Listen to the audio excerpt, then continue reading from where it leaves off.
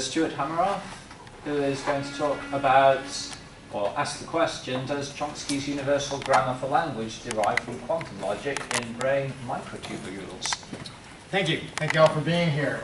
So I'm going to use language, particularly Chomsky's approach to language, as an example of the kind of cognitive problem that can be addressed by quantum logic, quantum cognition, and actually quantum biology. So let me make a statement. First of all, Irina mentioned this, that generally speaking, quantum cognition and the kind of things we're talking about here imply mathematical frameworks of quantum physics in cognitive brain processes, but without necessarily actual quantum physics or quantum biology. However, evidence now points to a robust quantum underground at the core of biomolecules, and I'll argue that quantum biology is real, and it's a very neat trick how this came to be, despite all the criticism over the years. But let's begin with language, and there are three problems with language. One is the poverty of stimulus. That is, when you hear a sentence, there are compressed or absent words that are unintelligible at the time until later acoustic information informs you what they were about. But tests have shown that such words are consciously perceived in real time. This is taken to imply that conscious understanding and actions are constructed after the fact and are illusory. And in fact, this is a general principle in neuroscience and cognitive science where consciousness comes too late. For example, sensory inputs which come to the thalamus from various senses go in three ways. In the case of vision, the primary visual cortex, then forward to the front of the brain, and then the third wave results in consciousness, denoted here as being. So being is meant to imply conscious experience. And this takes about 300 milliseconds. However, we often respond seemingly consciously to these inputs before 300 milliseconds, the presumption being we'll respond non-consciously, conscious actions seemingly epiphenomenal and illusory. And this is the party line in Western science and philosophy, that free will is impossible because of this problem. There are other problems, and we are merely helpless spectators along for the ride, as T.H. Huxley famously said. As an example of this is the color phi effect. So here's an observer looking sideways at a screen over here, and there is a red sphere that moves over time to the right to become green. And if the timing is right, the observer sees this changing red to green about halfway through. This is what the observer sees. Now, Daniel Dennett, who is part of this, the main guy in this movement that consciousness is epiphenomenal, says what happens is that after the fact, after this delay in the time t, that the brain knows that it's going to turn to green, so fills in that the green occurred halfway through. I should say, if you do this repeatedly and try to fool the subject and change this to red, the subject isn't fooled. So it's not just habituation. But this puts consciousness too late in the past, makes it epiphenomenal and after the fact. However, there's another explanation, because in quantum physics, quantum information can be referred backward in classical time, as long as it doesn't as long as there hasn't been a collapse. So another explanation, here's Dennett's Orwellian revision from George Orwell after the fact, the truth is established. The quantum explanation is that actually there's backward in time referral from the time of green, so the observer actually sees this happening. Now, this backward time effect has been going on and shown in the brain since at least 1979 in Libet's sensory experiments, where he showed that conscious experience at the time of the evoked potential here, so if you prick the finger, the subject feels it immediately at the time of the 30 or 90 milliseconds to get to the brain.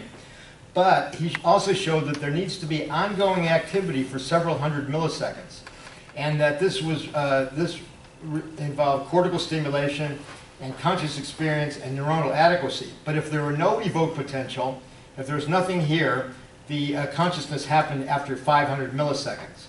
So this was a paradox, and he showed in some brilliant experiments that if you had using thalamic stimulation, that with the evoked potential and ongoing activity, but not sufficient for what he called neuronal adequacy, that as long as you have the evoked potential, if you did have the 500 milliseconds, that the information would be referred backward in time to the time of the evoked potential. And such backward time referral for compressed or absent words going back to the language could explain real-time comprehension in language, and also kind of rescue the possibility of free will, because we can be acting in real time due to referral backwards in time. So that's the first problem with language that could be solved with backward time referral, which does occur in quantum physics. The second is that there are hierarchical fractal-like processes in language. Chomsky first noticed this in 1980, and it's been shown many times, that language is composed of linguistic units arrayed hierarchically, i.e. phonemes, words, phrases, and sentences. So going from top down, from the slowest and the largest sentence is made up of phrases, made up of words, made up of many phonemes. And this was recently shown in a paper by Ding et al. In Nature Neuroscience, using both English and Chinese words, that there are this particular hierarchical frequency level of EEG processing in these languages. And here's from their paper, where you start with a sentence and phrases for both English and Chinese, and it correlates with a spectrum with the slowest, with the fastest being the most basic, and the slowest being the most global, the sentence. And this can be extrapolated even further. So that each word correlates to a particular hierarchical level, but in EEG, but we don't really know the origin of EEG. After all these years, we don't know where EEG comes from. And Roger Penrose and I, in a recent paper, suggested that EEG rhythms are actually beat frequencies of quantum vibrations in microtubules, because we argue that consciousness and cognition derives from deeper level processes in microtubules inside neurons. The third issue in language is Chomsky's universal grammar. He suggested that there must be a logical structure of language somewhere in the brain, commonly diagrammed as X-bar, apical branching patterns. And these are X-bar patterns, and there's various derivations of this, where you start with a word. It need not be the subject, it need not be a noun, it could be a verb, it could be an adjective, and it branches, and sentences and language have this branching X-bar structure, and people have used this to characterize all forms of language in different languages in this branching X-bar structure. But X-bar structures have not been seen in neural networks. People have tried to look at various things in the speech areas to look for these branching patterns, but they've not been found. Should we look deeper? And I think we must indeed look deeper for the structure of language, but also for quantum processes in the brain. So if we go back to the previous earlier slide of showing the thalamic inputs going to cortex in 3 waves, and then coming into the cortex, we see there are another 3 waves. The thalamic inputs are from different parts of the cortex, go to layer 4. Layer 4 then goes to layers 1, 2, 3, and 6. And those layers all converge on layer 5 pyramidal cells, shown in red. These are the giant pyramidal cells whose apical dendrites here give rise to EEG. So these are where EEG comes from, and the outputs of this, after a conscious moment, if you will, send subcortical outputs to do things like move your arms or whatever behavior you're going to do. So it looks like Bing consciousness is happening in these pyramidal cells in layer 5. They may be happening elsewhere, but if you had to pick one place where they're most likely to happen, it's the pyramidal cells. But then we need to go inside the pyramidal cells, because, for example, single-cell organisms without any synaptic connections do very clever things. And if we look inside, we see the microtubules that Roger and I have discussed over many years, which are cylindrical polymer lattices made of individual proteins called tubulin, and the integration occurs in the soma and dendrite and then firing. And consciousness and the results of cognition are almost for sure in dendrites and soma, not in axonal firings. Everybody says firings. Firings are after the fact. Once you have firings, you probably already had the conscious moment or the cognitive function, and the firings are merely conveying the results of that elsewhere to manifest behavior. So it looks like Bing happens in microtubules, which are uniquely arrayed in these mixed polarity networks of up and down and broken and interrupted. They're part of the cytoskeleton, and if you wanted structural support, you wouldn't break them into little pieces. It'd be like breaking your femur into 2 pieces when you need structural support. They're there for some other reason, and it seems to be information processing and perhaps consciousness. So I got interested in microtubules 40 some odd years ago, and here you see different patterns, automata patterns. If you make some assumptions that each tubulin can be in two states, interact with the neighbor states, kind of like a cellular automata or a microtubule automata, you increase the information capacity inside each neuron tremendously, but that wouldn't explain consciousness, as I'll mention subsequently. And then I read Roger's book, The Emperor's New Mind, and we eventually teamed up to describe quantum computation in microtubules, which I'll come to in a second. I should also mention that Alzheimer's disease is really a disease of microtubules. There are the amyloid plaques outside the neurons, but inside neurons, the microtubules disintegrate, and the tau protein falls off, and you get these neurofibrillary tangles, and the microtubules literally fall apart, and you lose memory, you lose cognition, and you lose cognitive function, and eventually consciousness. So microtubules are involved in memory, and it seems to me that contextuality, which has a number of meanings, could also be looked at as memory. If you're doing a process, the memory bed, particularly if you're doing the cognitive process directly in the memory bed itself, that would provide context and contextuality.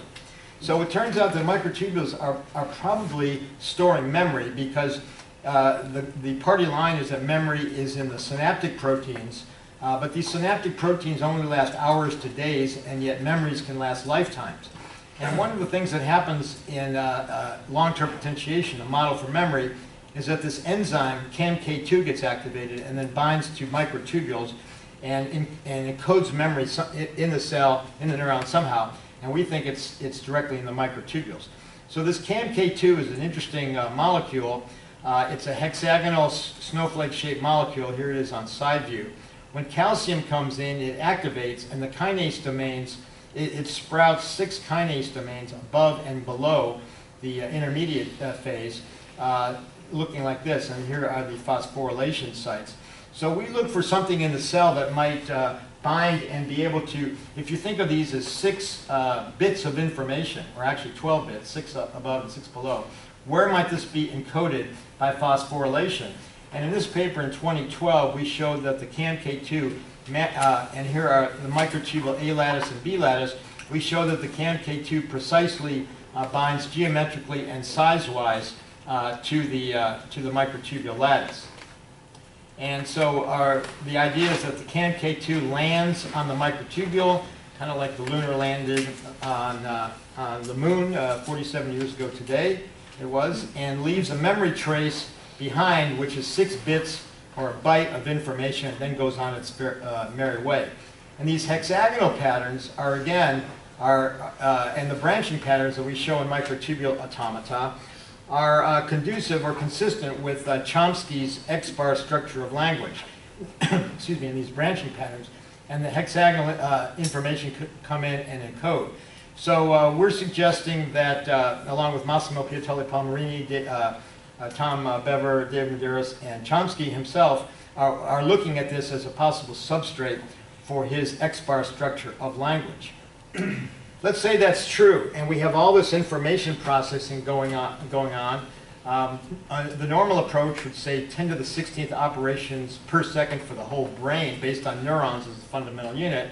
But if you go to the microtubule level, you have 10 to the 16th operations per second per neuron, and then 10 to the 27th operations per brain. But where's consciousness? Where's the being? Is something else required? Is that quantum physics?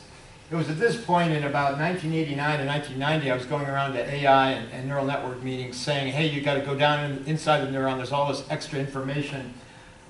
Your goalpost is way, way farther out. And somebody said, okay, let's say you're right, wise guy, and there is all this. How would that explain consciousness? How would that explain feelings, joy, love, emotion, pain, and so forth? And I had to admit I didn't have an answer. Fortunately, that person suggested I read Roger's book, The Emperor's New Mind, where he deconstructed AI approaches to conscious understanding and suggested a quantum mechanism.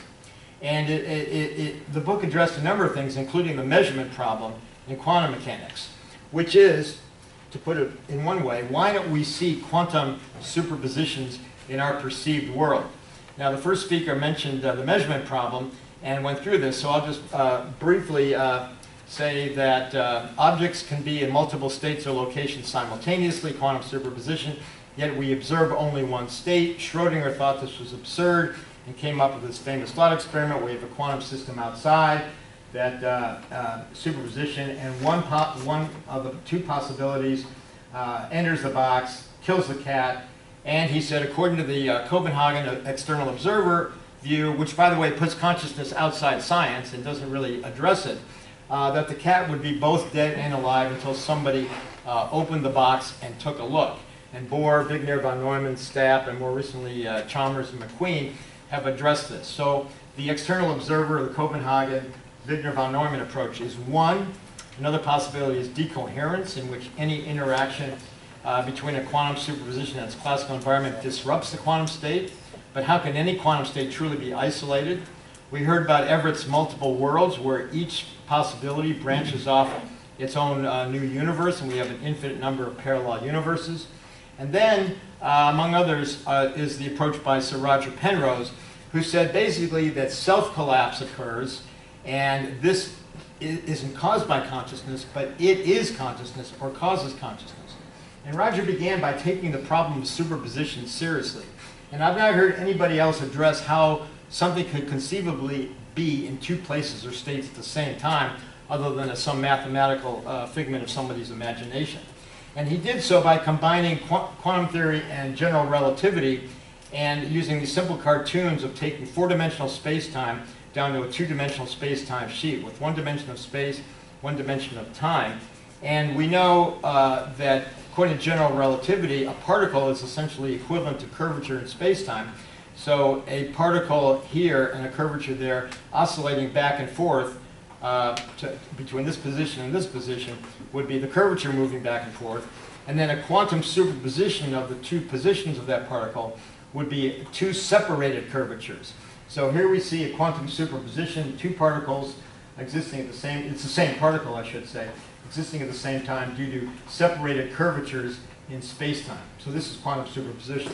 So this is the first, and I think the only, correct me if I'm wrong, way to address the possibility of what it conceivably means to be in multiple places or states at the same time, rather than just a mathematical expression.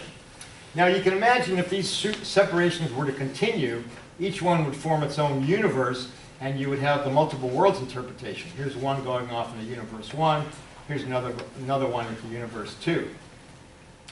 Now, Roger said, however, that these separations are unstable and will self-collapse, undergo objective reduction.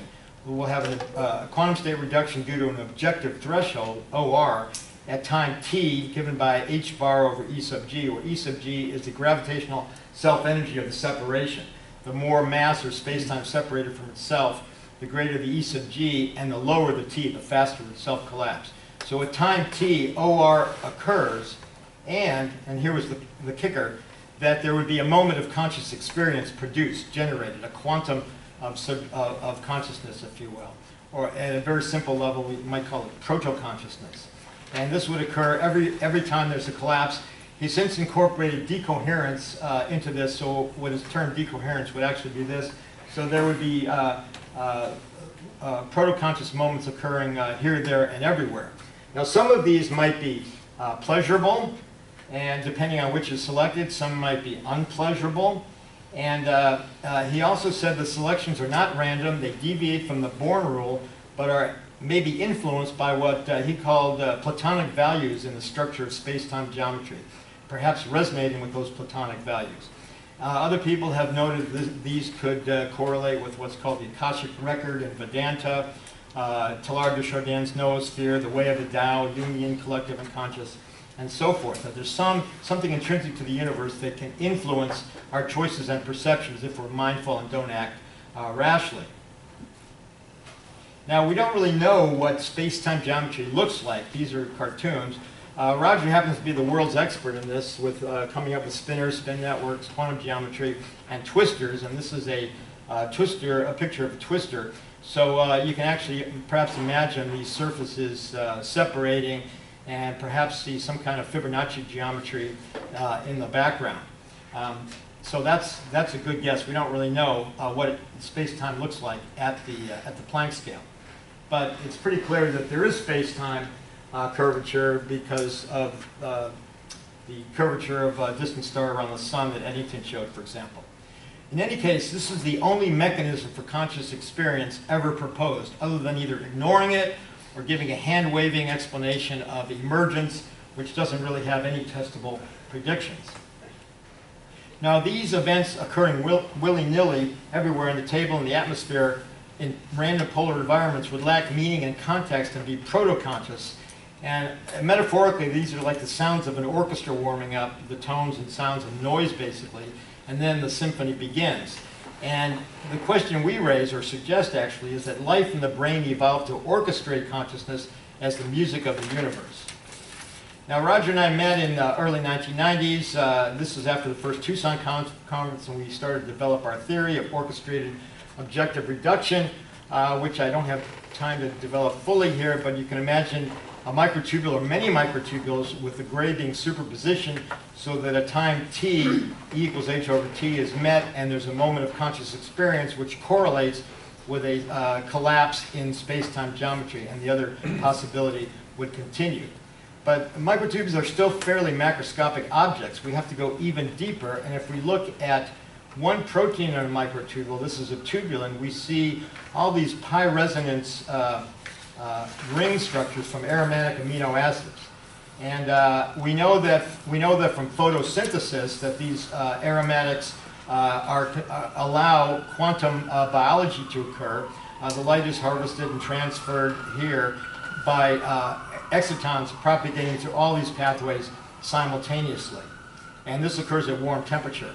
Now, this has several implications because if OR was happening all along before life began, it might have prompted the origin of life. And in fact, life on Earth began in a primordial soup, it appears, from which biomolecules emerged. And in the 50s, this was simulated, and they found organic amphipathic biomolecules, these same pi resonance clouds with electron resonance clouds, which are dopamine-like, which is the pleasure molecule, which have nonpolar on one end and polar on the other. And they give rise to these pi resonance clouds, which are basically quantum systems.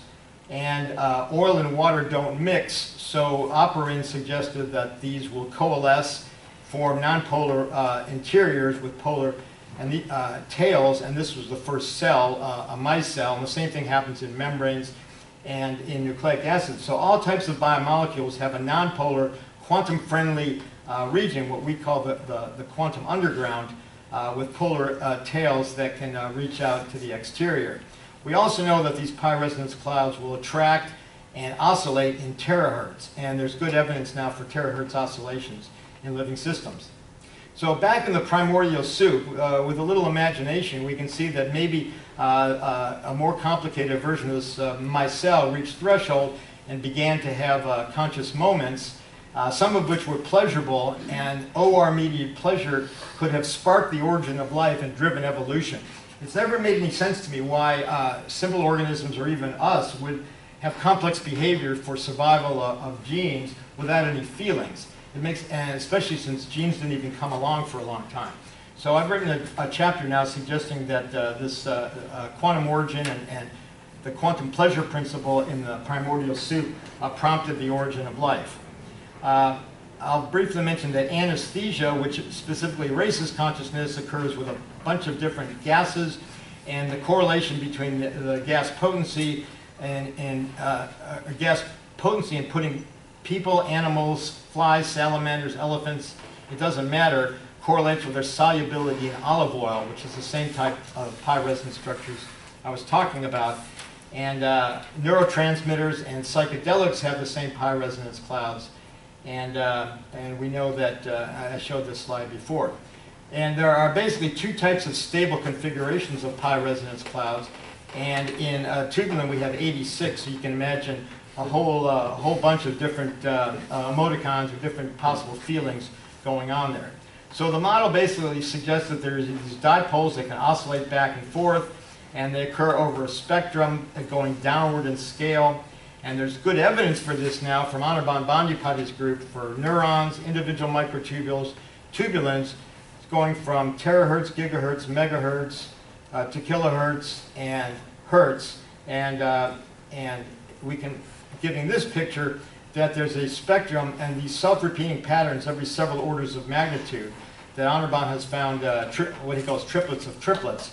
And here at the terahertz, we've shown in some other work that anesthesia blocks these dipoles and dampens them, and that prevents everything else. And we've also suggested that EEG is a beat frequency of these faster vibrations. So if you have a sequence of conscious moments, you also have this backward information that can rescue free will, as I mentioned before. So just to sum up on ORCA-WAR language, the three problems: backward time referral can fill in missing or incomplete words, and this is due to an effect in space-time geometry. Aharonov has suggested something like this, and Roger and Ben Schumacher have suggested that EPR experiments, when you make the measurement here, sends quantum information back to when the pair were together and then forward. Hierarchical organization correlated with EEG. I mentioned that EEG is beat frequencies of faster microtubule vibrations. And finally, the X-bar structure shown here, similar microtubules that I'm working with Chomsky and others to develop. So here's a list of references, and I'll just conclude with the following 4 points. Quantum interactions, cognition manifest in a quantum underground in brain biology. Quantum biology is real. Forget Tegmark, forget all those ridiculous claims and attacks. They didn't know what they were talking about. There's quantum biology. It's in the quantum underground, or what we call the Meyer-Overton quantum underground. Penrose's OR-mediated proto-pleasure may have prompted the origin of life and is driving its evolution. Backward time effects, hierarchical organization, and Chomsky's universal grammar language may be implemented by quantum processes in microtubules inside neurons. In a very general sense, consciousness, cognition, and language are more like music than computation. I think the brain is more like an orchestra of a hierarchical vibrational system with consciousness able to occur at different scales, and actually several scales at the same time, and move up and down. So I think take quantum biology seriously, and it'll make things a lot more interesting. Thank you very much.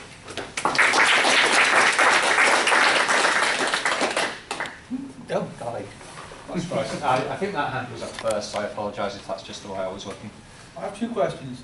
One, you say forget Tegmark, but I would appreciate you explaining how the decoherence rate, I think is the subject of what he talks about in his criticism of you in a while, is not consistent with your model. No, okay, let me answer that first. He assumed the superposition separation distance of 24 nanometers. In our model, superposition separation distance is the Fermi length. That's 7 orders of magnitude. He calculated 10 to the minus 13 seconds. That takes it down to 10 to the minus 6. He had 2 other mistakes with his permittivity and something else that brought up, and my colleagues and I used his formula, recalculated, published in the same journal a year later, 10 to the minus 4 seconds decoherence time. Bandyapati has since found 10 to the minus 4 seconds, as well as faster ones. On top of that, we don't really need anything that slow, because we can have megahertz oscillations that interfere and give beat frequencies down into the slower. So the theoretical and the experimental evidence supports 10 to the minus 4 seconds, but we can get by with 10 to the minus 7 seconds megahertz. Well, that's great. I like to know that. My other question had to do with... Actually, let me just say that Roger and I wrote a review paper. It's in that list that we went through all Tegmark and all of our critics, including the Australians, Reimers, and all, and they're all full of crap. Okay, well, I'm going to see him next month. I'll ask him. But I was curious, talking about quantum pleasure in a way as the origin of life. Can you define what pleasure is in quantum knowledge? Something that feels good because it resonates with deeper platonic values. Feels good to who? It's a feeling. There's no who yet. When you put a bunch of these together, that's how you get the I or the self or the who. It's just feelings are intrinsic to the universe. That's a key point. Martha? Can you say anything more about the implementation of the universal grammar yet. I mean, We're just getting so started. there's something at a very small scale, but then obviously it's happening at this sort of larger, slower time scale as well. I'm assuming the universal grammar, well, your brain is mostly made of microtubules. Microtubules are the most, tubulin is the most prevalent protein in your brain. All the rest is just to kind of hold the microtubules. That's one way to look at it. So, and microtubules are in all species. There are even forms of them in bacteria, and archaebacteria, and so forth. So, and their structure, the Fibonacci geometry, gives rise to these patterns. We modeled them beginning in the early 80s and saw these patterns, and they're very much like the branching patterns seen in the XPAR structure. So I'll be working with 2 linguistics professors at the University of Arizona, as well as Chomsky will be at Arizona in the spring, and we're going to have a public discussion about it. Stay tuned. And there is a 50-minute gap between the end of this session and the lunch break. So I'm going to, since there is clearly a lot of questions for this talk, I'm going to... It's actually an hour and 45 minutes. We have a long break. It's an European style. Right, so I'm going to say we can have, an hour and 40 minutes will be fine for lunch, and we'll have at least 5 minutes more questions.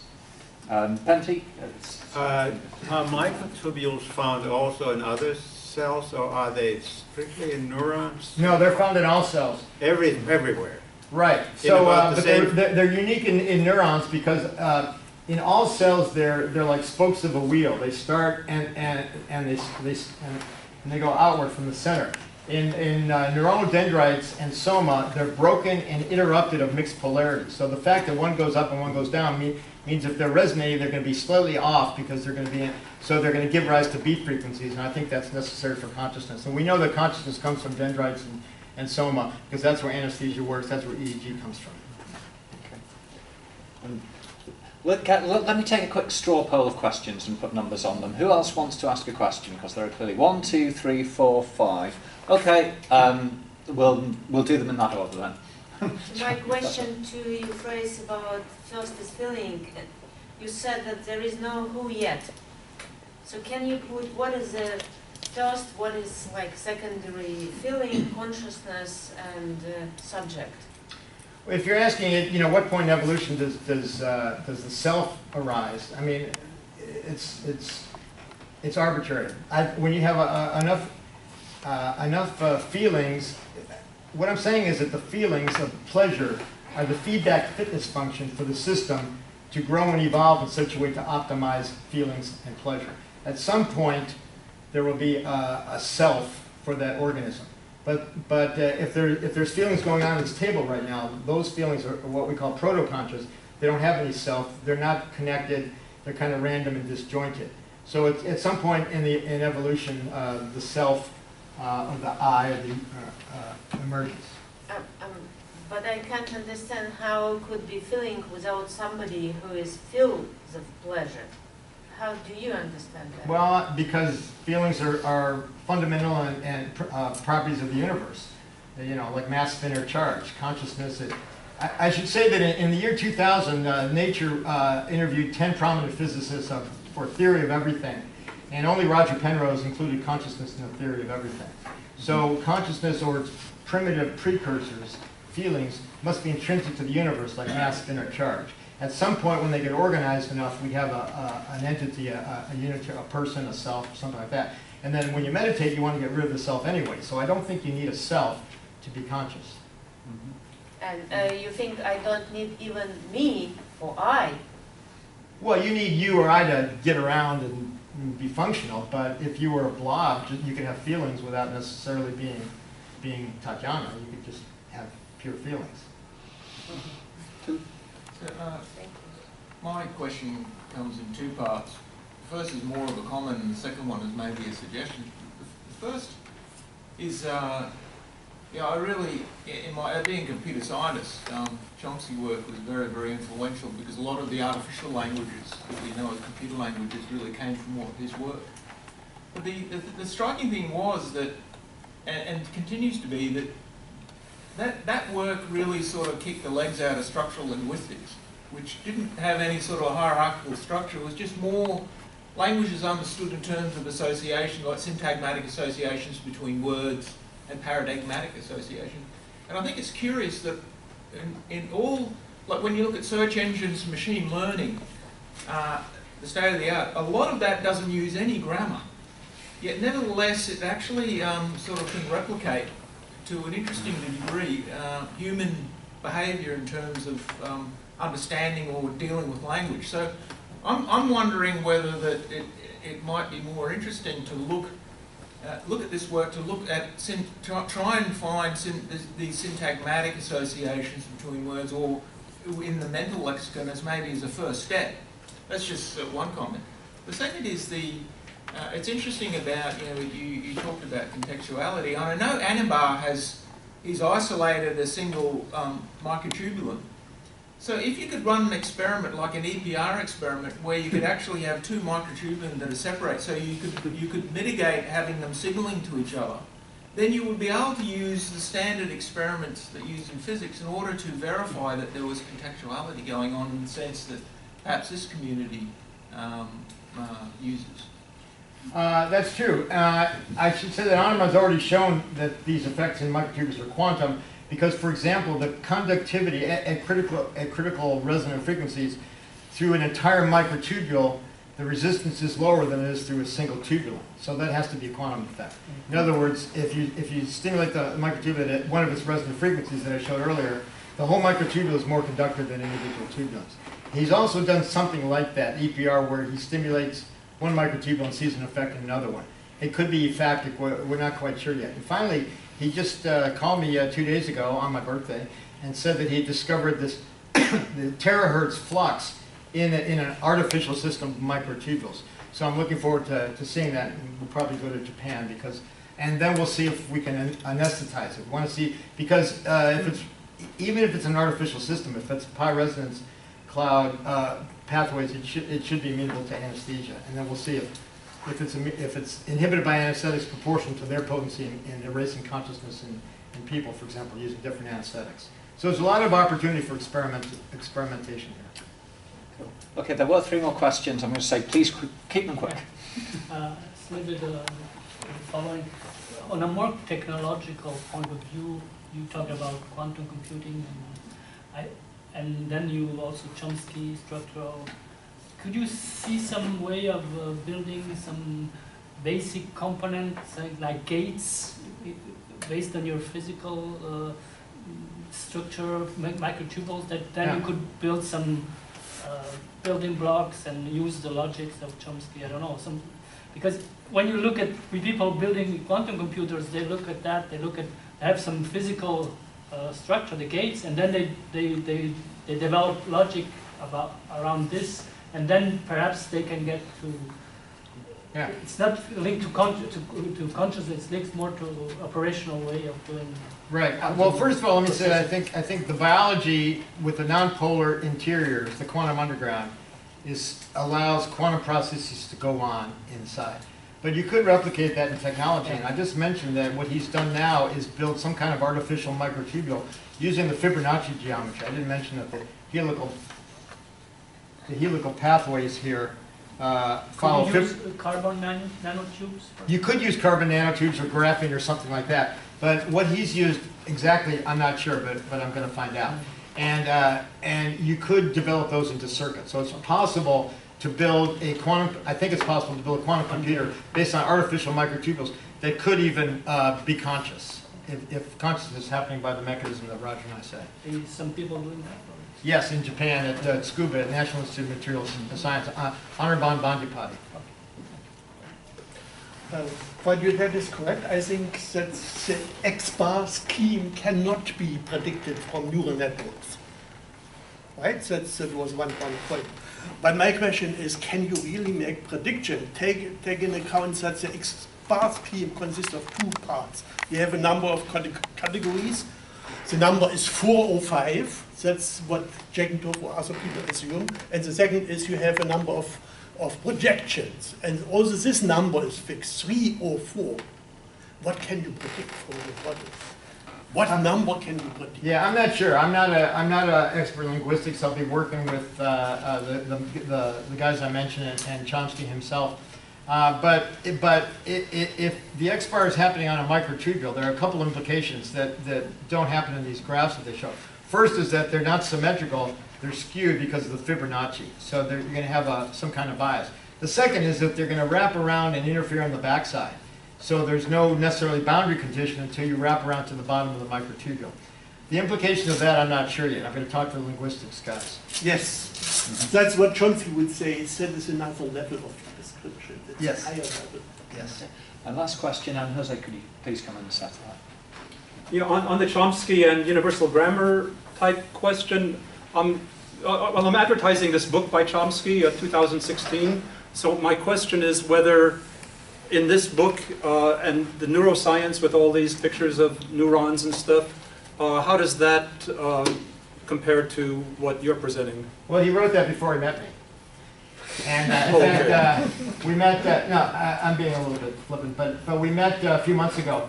And we were introduced by Massimo Piatelli Palmerini, who's known about my work and wanted Chomsky to know about it. And we met and talked, and basically I showed him a lot of these slides and showed him what I was talking about. He got very intrigued. He also said, well, you yourself don't know much about language, do you? I said, no, I admit that. He said, well, I don't know anything about microtubules. So we're going to hopefully collaborate with the other two guys I mentioned, and we're going to have a public forum in Tucson sometime in the spring with him and I on language and consciousness. With the language part, he still agrees with what he wrote a few months ago? I'm not sure. Well, okay. I'm not sure. And he's gone on from expert to minimalist and something else, but it's all kind of the same thing as far as I can tell. That's going to be a closely guarded secret, I believe. What? But they're all the same thing. Oh. Well, he kind of said that. Okay. Right. Thank you again, and thank you everyone for inviting me.